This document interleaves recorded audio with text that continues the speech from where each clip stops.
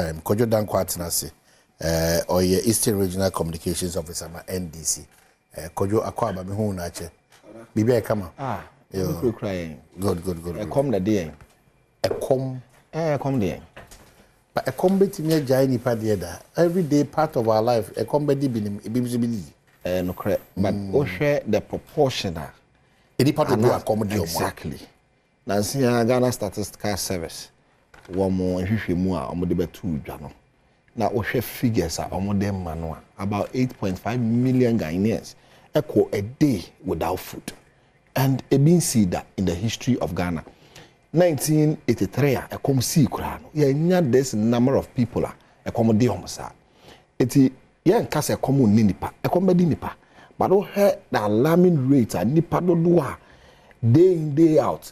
A common Adom nipa do day in, day out. And yet the poverty line, or they are being pushed down the poverty line. What? Am I now? I assume here I was a new million now. Okay, so you also have to draw your viewers and listeners' attention to 83. Say, Ghana population 83. Sabre ne say, and a population. All those things are very important to draw the attention. It is like you don't come across there. Exactly. Exactly. Because more breathable. Na your nipa every sukua no munya jumanye no advance on 10. And Akobe 40. So I just a whole lot of factors. And a diabetes sample, and Uncle Graduate Timmy Baby Cow, and as a Muntim Fedipa, a Bajua cried a con. I feel your person noir cracunia, Secabity Egmano, environment in a mano, Saquano, Emmanuel Fanyagima, a Philippansu, freely free to be a foot from near 60 year, 70 year, 18. The bracket you are for me as only a Juma Junior. So a whole lot of factors. No, man, near Ubisa, when I said yes, there are a whole lot of factors. Yeah. Name the factors in what into my bad governance. Because why? I'm an Afu Frosso, Obacono, not a Mabunua, a Maguha, Mabunu Crown, Sabi, a Dumanomunia, Pamonia, Nancy, Canada, Obakaya.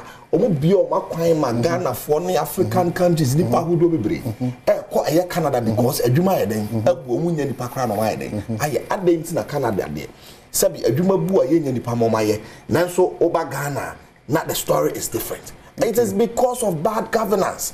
Amamu aye mu yie amamu a sabi ya chechire no troka na ye mfa kwan papa so nya den emu no na ama ye du ba bia okay. It's yes, I do not discount what you are saying. For instance, so can 1983 we share the population na sabre na de compare na yes e kosoro de na mom 1983 no e kom na ba yo sabre na ye kom bre because ja hyehyɛ ye den e bai but en ja hyehyɛ bia anya den e mai what you say e kom bia anya den e mai se ye beka se bibia si ye be makoma ba nanso e kom de amanfo. It's in America said, baby, a year no, I was a young leadership or what's that man or leadership wa. Sabe, Obeto Tunyama, you know, then Yamagua, Quamana, Boa, Ama, a man for no so, but Juma or more year, and be or more year and be ye. Now, I'm a common idea amount for, and that's why that because all leadership of mine. Sabe, what supervise the collapse of businesses. So leadership na better than a common amount for her. Ghana higher, well, my minimum say. A lot of the people are dependent on others. It's why we are sure so what for some from Jessica. We are sure so near man from Jessica. Also, one near the idea every day a man for from. It is a net. Would question was in my Juma bill. Now, what to tell the studios more mine. Obey then when you see Cadia come on 1 year will depend on you. Oh yes, you can't find come and no na ya how near common one ye woman no and then aquadrate one answer akonanim and yes and come no a woman and kebia baby another enkan no and ke better so an answer ye beda ho but because you say amamu aye mu ni hie no and dey how we na eden e dey aba hwe ene kwasindum Dr. Kwasindum wonam ka say aban hwe se ne be ya ne bansa and answer ne bank ye gunu no wade the license be ma no ne be bie bank no eye biem adentia if it's also buy and fa kwan papa so no go ne bank no and nipa ye adwuma over 2,000 people and na continue fie nya adwuma ye other banks are buying a good no. So banks when we now go for your and go for depending on 1 year or year more of those banks. And no one so what we do in this kind of conversation is that we also draw the for attention. Say, block as we are talking. Question do our courts. As we are talking, banks need be could draw engineer and coffee said no more the Ghana or more the from Precope. In communicating, you need to draw our attention to that as well. Yes, sir. Who could not find out she's fan? It may be actually now uncle, I'm 1 year now. So what you say? There are some of the banks. You go no young until the court decides. The two of us cannot sit and say a friend said there was one of the banks. Bank here, the bank in Heritage. It was, I think it was Heritage.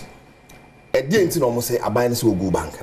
A bind say your name Ura said to Agongo, and then the partners agent a court. Efa a someone and for bank now. Bank in the and a company be a legal entity on its owner. Sabi a different from the owners. It's only owner in a court for another issue. What's a nunti but go bank? Okay, how do you do this? Don't come about so on. And you see your man me bow. Okay. Osha Emrana and this year a some of these banks they had issues, but they are racing a beguno. You're racing a best form. I say near Badwam indigenous banks, no near Badwam. So but these banks they've been consolidated. That is why we have consolidated bank. And Kebin do so much, but in the midst of BBR, you don't expect 100% in this entire. So what I'm saying is, say now a binary worry of the fact say Ghana for Juma Begu, or you worry of the fact to say Ghana for a Juma sabi wanna be attitude or more be and the best because you see, man, what is the crown? One see a big good banks and and this can't care the be shame more. You better be that pager banks and near the good banks and the doors of the pager banks. Now that's why we have the opportunity. Your approach to the banking situation is different from the approach of this government, I think. Obviously. Because clearly they all cannot. Obviously. It's like the two of you, the choice of free SHS and progressive free SHS. Obviously. Chama, could you what? Mira. Me say. Why effect? Ntisena. Minia kwasi. Why effect? No onimu ana. Oni say we ka one city kura na o de ba ko issue aba betena ho me hu say. Chewa ko you what say. Where is still you for you do? Oka Mamponi na Madam Akowa from Mampona. They be o can say as you go do. Media. Me dress me dey hear me and say me dress. Because my name sana say a man for a day o mani wan hwe ombe wan hwe nom de o mani akosan say me ho kire me dey o man abra bo nanu ano no dey say wo bi na na say onim me da se ba bi e boko o man nyame dey people bo campaign guso nyame e guso pa bo be gire mo ye ho pa oh say ye dey me da bia me ka say ye underdog so maybe I would able to say underdog oh no but it's because always say and I'm on a too no any baby are free me can free the year 2023 when the Rabba Umia merged as a flag bearer for the MPP. So he underdogs. Why? Sir Uraja Muhammad said Wakubi Payne is an experienced person. He's very experienced. And how can you say you are competing with such a huge figure and you say you are leading? And baby I tiny baby I free kwe. Why wouldn't you say we are singing do? Everything is against the sitting government. Cut across the global. You can never go to the elections and say oh we didn't why even America crying Kamala Harris also want to say under. But they have given, if you check their employment statistics, Biden has done better than every government. But Obianti, and I'm a boy. The one that is coming, our experience will be the president Nibiko to say a Raja Mahaman or say or no the economy no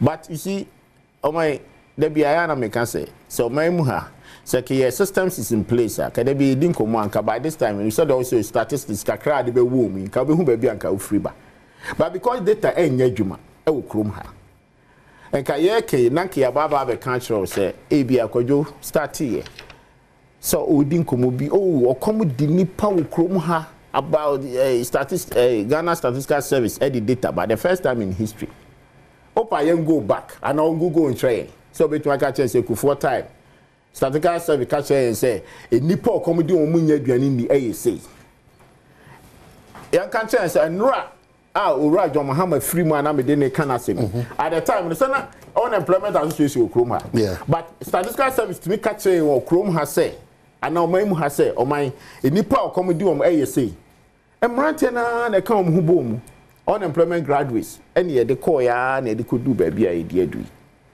everywhere and I'm happy he mentioned say also Canada also Canada and adwuma buso oman 4 days ago Canada unemployment rate has jumped by 0.2% 4 days ago because data ye adwumantino omu di data by as August unemployment situation as some grew by 0.2% in Canada.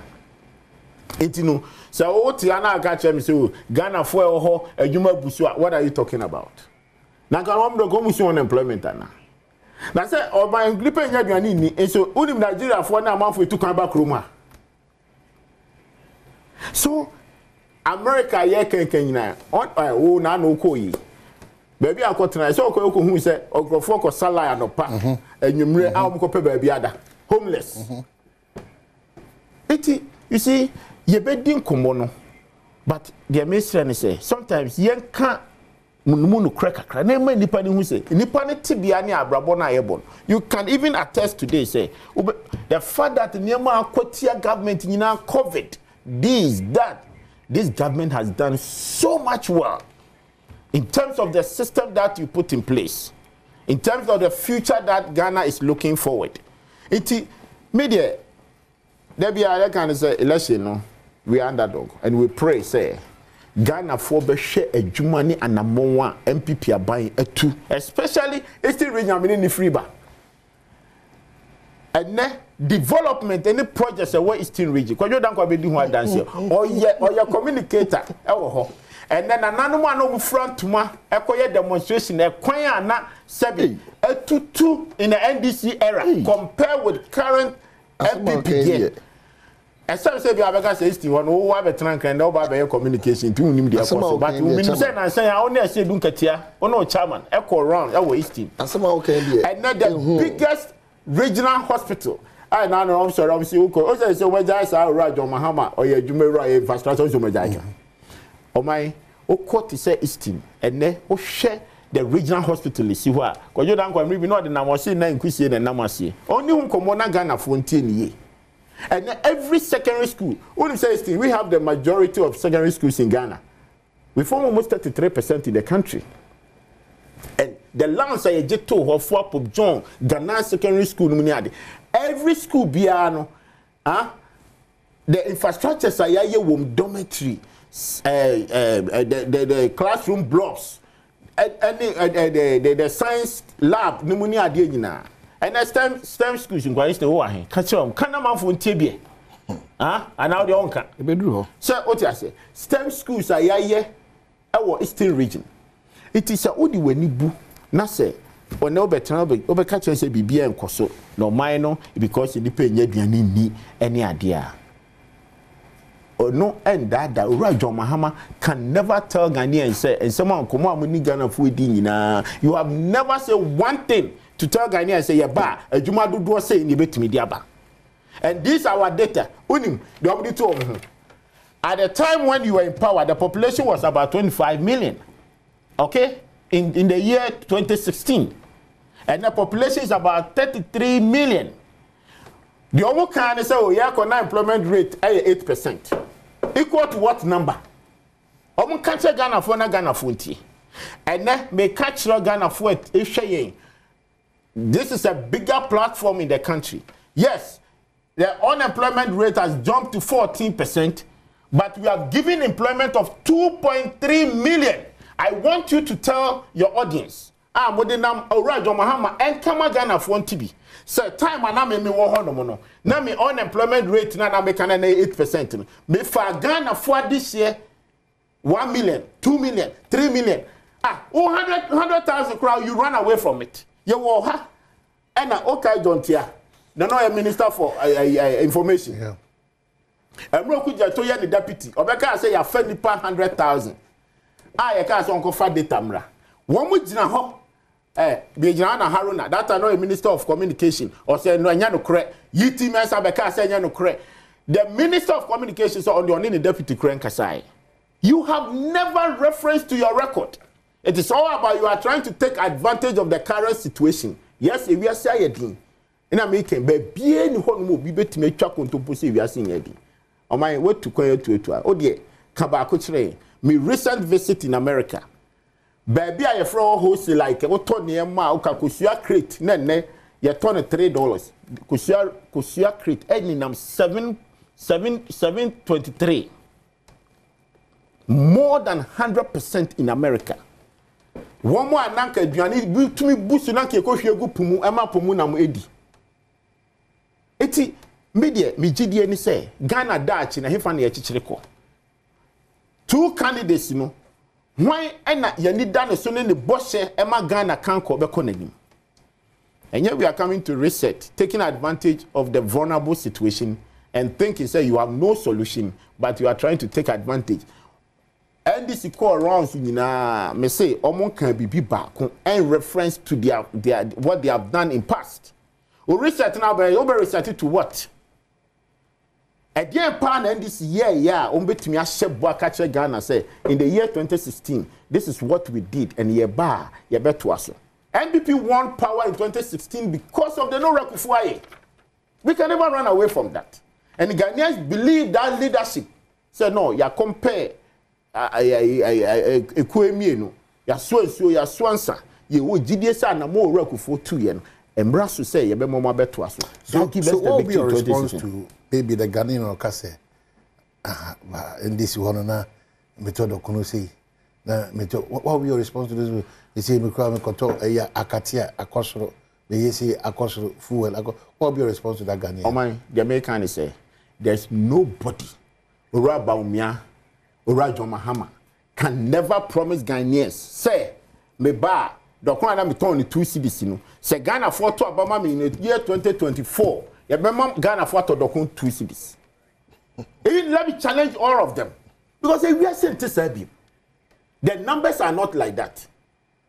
Say Abribia minim say when I was working in bank on my Emra America omunya some called depression housing situation be year but in the year 2009 okay that was when Obama took over maybe so I said obi catch America say housing about formana and I said duane about formana and I said and Trump echo around in and duane America catch me say from $3 I cost $7 can any candidate can promise all about $3 ana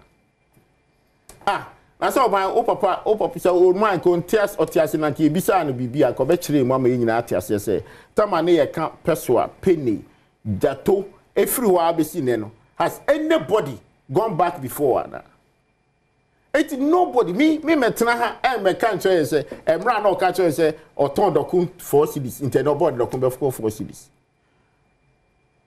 I Badwam Mpenpensenmu betumi promise me ka make betuma ato abama no upon cancer say and that dollar ya di hu nkomo yi and they said na 14 cedis na me boa 15 16 upon me cancer Ghana for say me Badwam Mpenpensenmu me ba me the dollar be 10 cedis I'll vote for him but and he can never please you have your time no I'm just giving you information what was that say chairman ka say obien hu awaka say wo ba betiti bibia so chairman refi President Kufuado ejina simpi so ka say fu obo koso dodo me ba betiti fu ono so ama driver for mu na mo ha no video no wa ha okay President Kufuado na kan sata mo kan sebi President Kufuado na onyon no ye candidate MP okay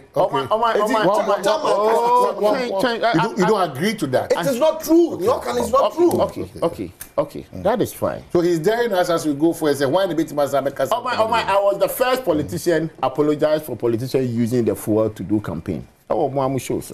Said. Yes. And I'm saying that in authority, says, starting 32 years, this current dispensation from Rollins. Near Kita Kufogalon Kruma. Yeah. Professor Mills Wamebi, who right on Mahama by Obe can't say and say, no, a driver's mate. He was using it against on one professor.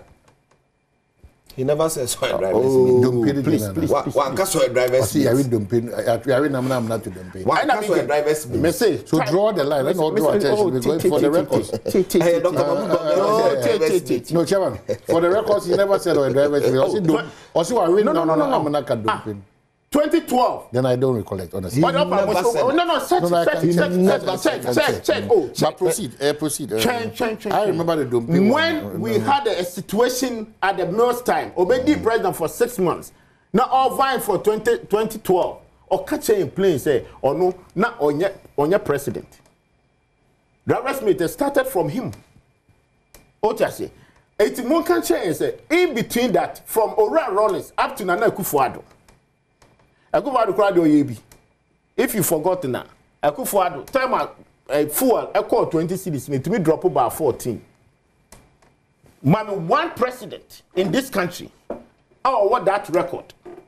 Oh, wait me I can't say and say at the time I need to fuel 2 cities, 1 city, 3 cities, or Tisoba 1 city. Akufo-Addo yebi, and the record is there. Never. Missing that 20 cities. I don't refuge now. I don't mind any chroma. Yeah. Now Canada. I don't know moderating program. My chairman. What you say? Now the substance now ni kroma. Me say Akufo-Addo eyibi na nado oyibi. It is never it can never happen. And I make challenge you my hammer say upon my assurance. I know to me because it goes beyond his control. It goes beyond his control. Now the okay, so Chairman, I think your statement in 2012, President John Mahama described himself as a spare driver. A spare driver is different. So spare driver is not the same as mate. So it's not true. He made a statement, but it was not a mate, but he admitted that he was a spare driver. So, the statement to me true. I cannot be correct.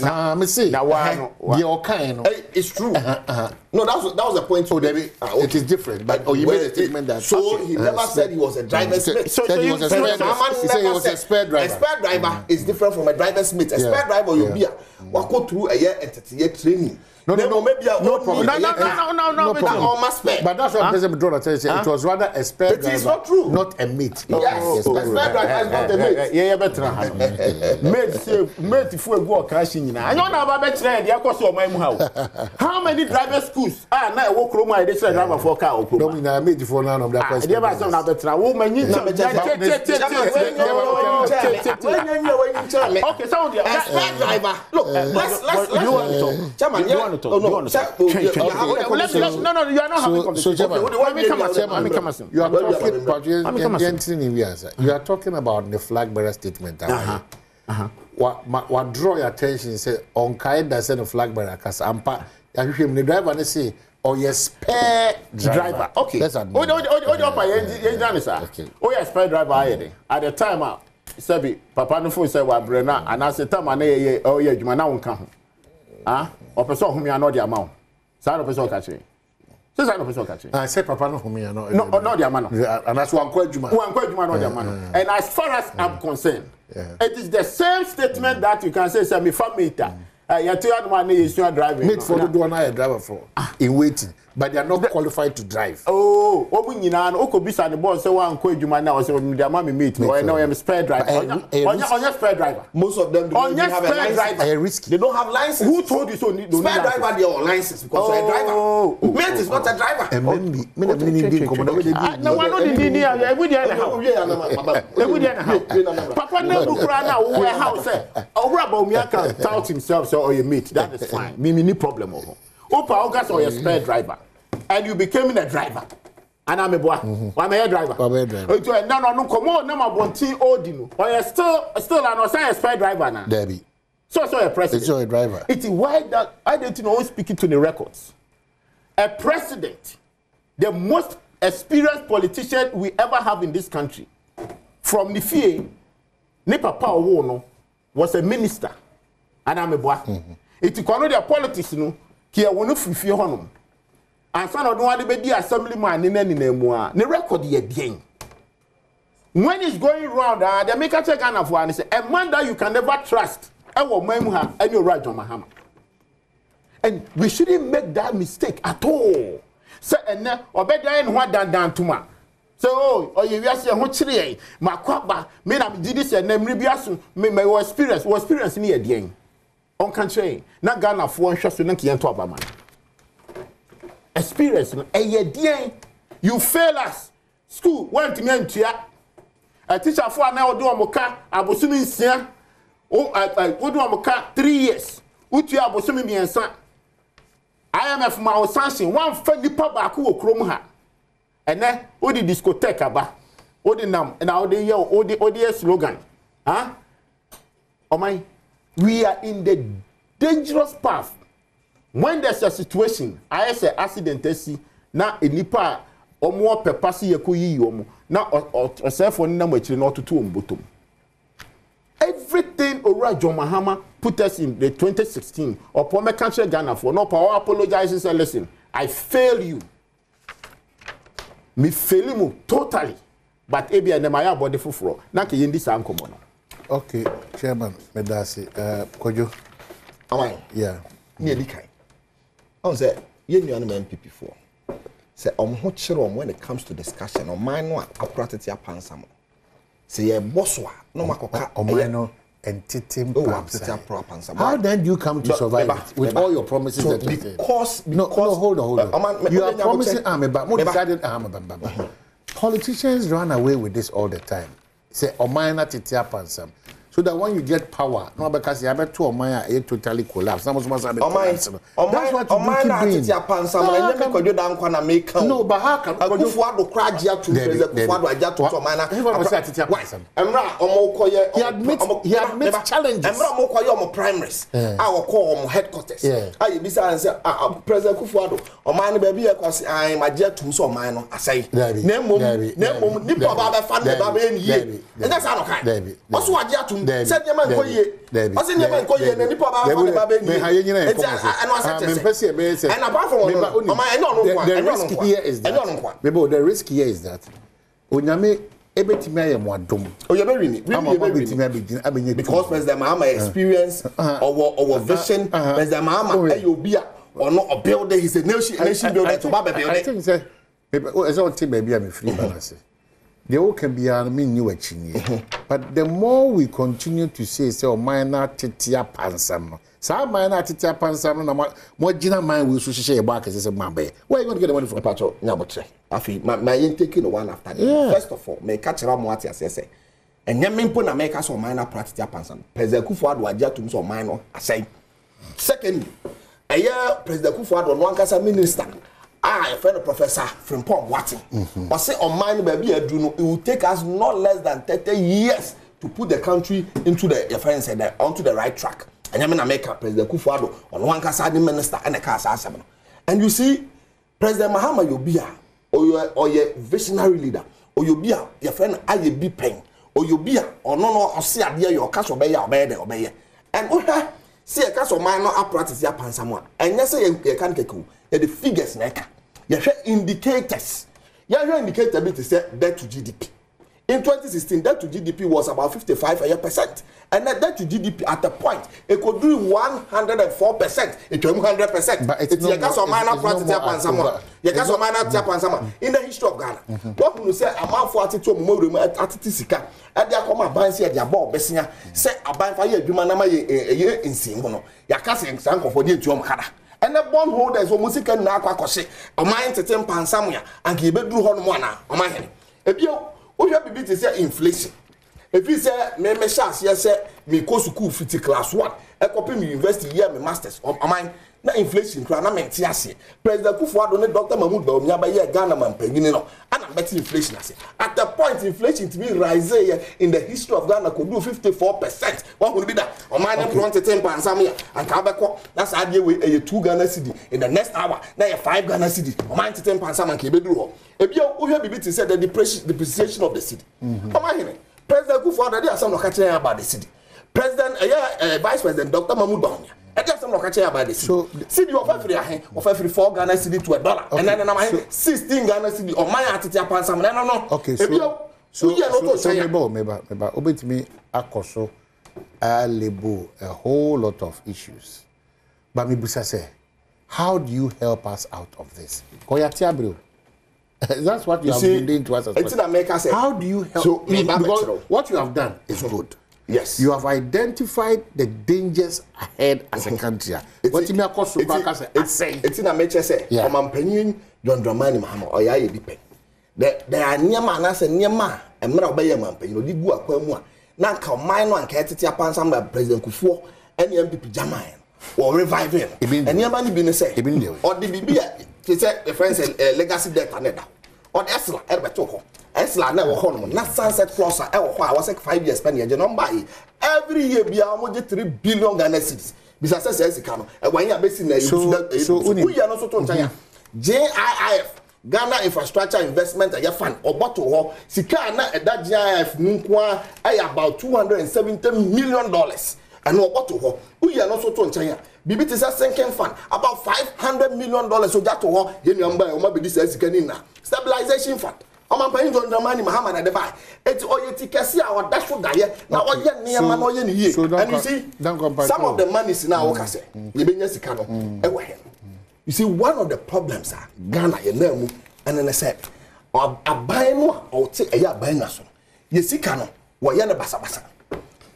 President Kufuor be Ghana buying.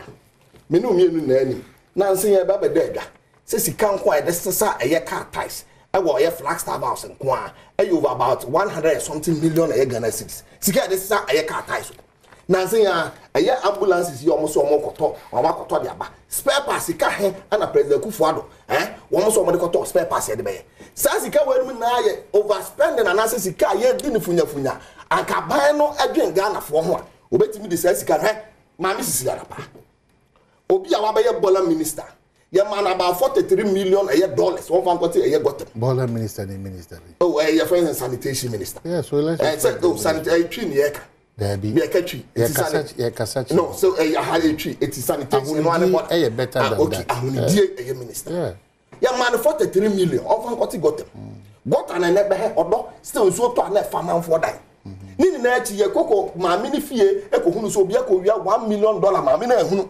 Na se sika no amuno so nchen so a ebe de no bia ko wia $1 million na ma mi wa ehunu. Okay. Eti uti wo se sika no a aban we anya. Sika ni na no de awasa ni sirem hwe aban in the history of Ghana abobesia pa ye President Kufuor and Dr. Mahmoud Bawumia aban. And so mo ka kire yen se ye te ye sika so komode sika wo Ghana ha anya ade aye ba bobesia. Wo hwe mo aye manifesto 2016 specifically page 16. Almost say we will reduce borrowing drastically. But I want reduce borrowing drastically. Okay. Wama population to the extent say debt to GDP na kaya there Ghana ni awutie say yes e kaya there obi abetua from akwala wadi eye friends and 1 year ekosi panyin na wotwatoa obi atua more than 25,000 Ghana cedi 250 million. Omahe na me ko jodan ko 250 million. The can say ni metua meka me ko fast size can win. Menya size can be na de tua. Omahe. Enti baby e hedu omahe. I was see a can of Ghana phone who no cry at the room. Na a year, Minia Penny, a year, chairman, a Kennedy. Or see Eastern region, a coin, a chairman. Sassam wage I can, and can you that? Because I quite your Eastern region, a president who found the Kuruma, Chip Yaka, no penny, and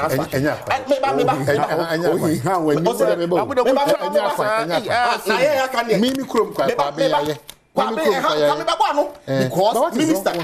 minister na hono lofi. How do you join na pare for nya kwa yeah me omu nya kwa but yeah aka no man yeah aka no sabi ye nipa yeah this year no President Kufuor enu ti na esi ni do ye ko to abama o ye ko to abama wa na ya kwa practice ya kwa sam eye minister ya na se o dwa nanum se wo fa ye power ma obi abra na champ ko ne the constituency kwa na akwan na nsin ya about a week ago me ya press conference on akwan in the eastern region akwan na practice what was the performance of your party with akwan? Oh, eba akwan ya ye government NDC government akwan ya ye nya de ketwa even your friend is president oh of course see so then that is where you don't hold on but charity begins at home. hold on that's where Mr. Munya Akwanya, as we are talking, I'm on for the bench at hospital. We need a solution to that. As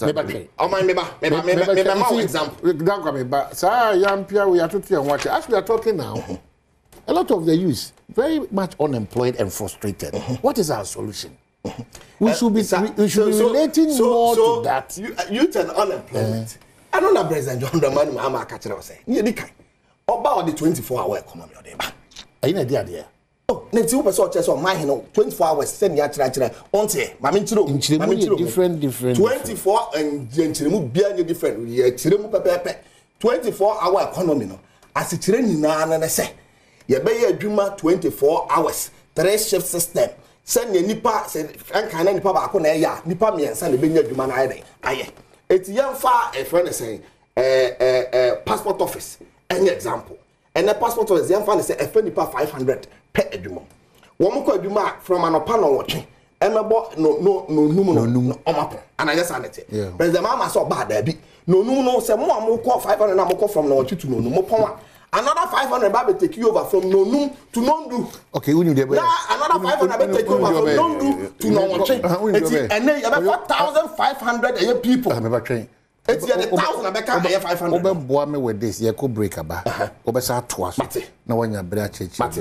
intimidate kojo e chama de pa ko break aba mini problem game park for that room e try one by to enkomos well ya saba da mu ina ba say ye to enkomos so one say mama wish some birthdays be happy birthday to the chief marketing officer or AT formerly Airtel Tigo Atul Nareen Singh, Minister Betra, a free director of marketing, our AT Isaac Boama, and a departmental head singing and wish you the best. I'm say we cherish your style of leadership and guidance.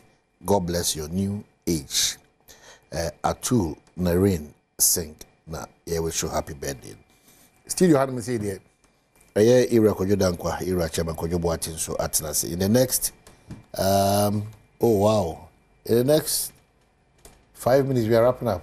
Oh, really? Hey, wow. What did you now go on there? Wow. Oh wow. Because many of say wow. But the wow is a lot of time. Because you land with the year. Now, mainland na make about the 24-hour economy. Yes. Over John Dramani Mahama Swadeba. And employment rate, and then over a little over 14%, equal 15%. Eti ya mabunu bebre no omani atutu agwamonsam. And omu wi school no mabasesa. Adwuma ni hom betumi aye. Eno nti Ora John Dramani Mahama say 24-hour economy no ode ba no. Eye adwuma panko a enye nakwa adwuma ye do ko to adwuma mu ano kura katua 700 Ghana cedi aban nya no mfa anye den emfa ma. We dey wo ye adwuma pa agya katua pa de abu botom de bia hwabusua da hwe eye shift system. A shift system.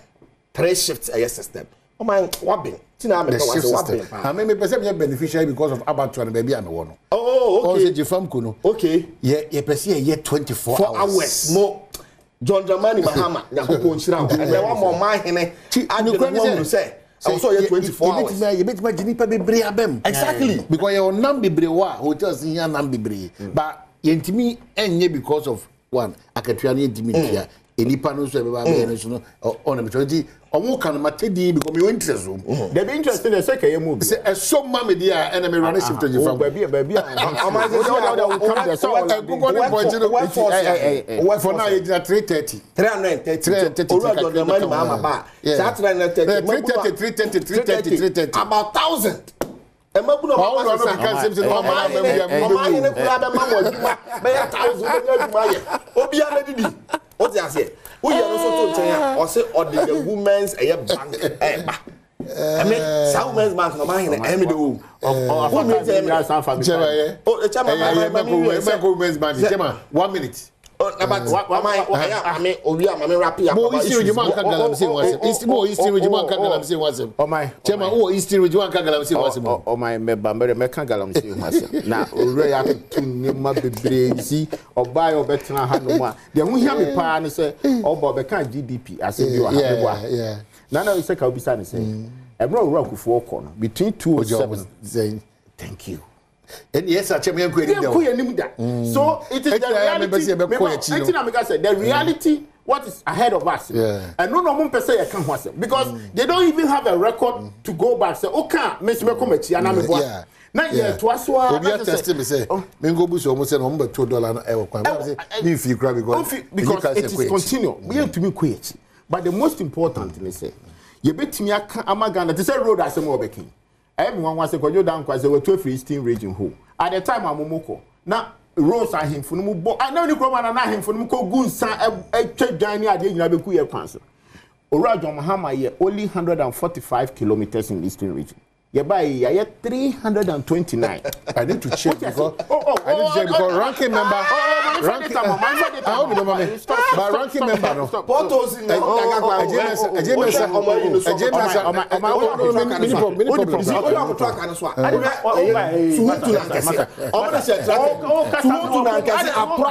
this kind of noise now. It is not over there.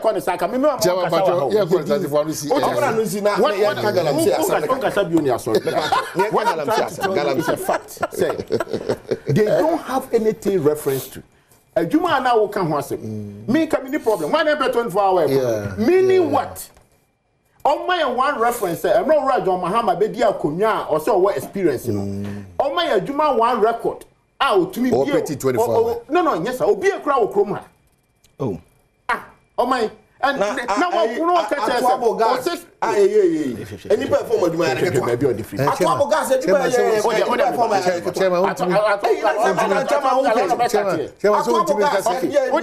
Let's move forward. Schools are and then the yes you Chrome so hospitals. I am comparing who see hospital back crying na you operational. Okay, still regional it's not operational. It's not operational. It's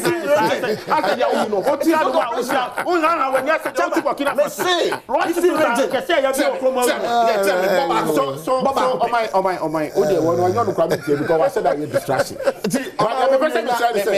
24-hour economy now interest. Only baby I'll short of 4. Any baby I'll catch you. What's see? Say baby any pan out the form I'll be to your I know mobile because demand no any demand can be induced. Sick and any say akoko ni papa so we akoko no man you ready some mesala and your demand chairman say hotels no omo here na be supply anything out to me supply because e be no and then when you na aha it say na money ni ho no mo doesn't mean say there's no demand okay so the demand go but na mo na nam no I don't go fa nam no right I don't go farmer sikani ho aha so your point is that there is no basis of financial idea. How about me the accurate demand? No. Okay. The point. What I'm trying to tell you. As I'm speaking now. Or no now because on chile say the 24-hour economy there exportation and then chene and cocoa and nankona be export to banana. And I say the onwa ke sa find okofa agenda dey buy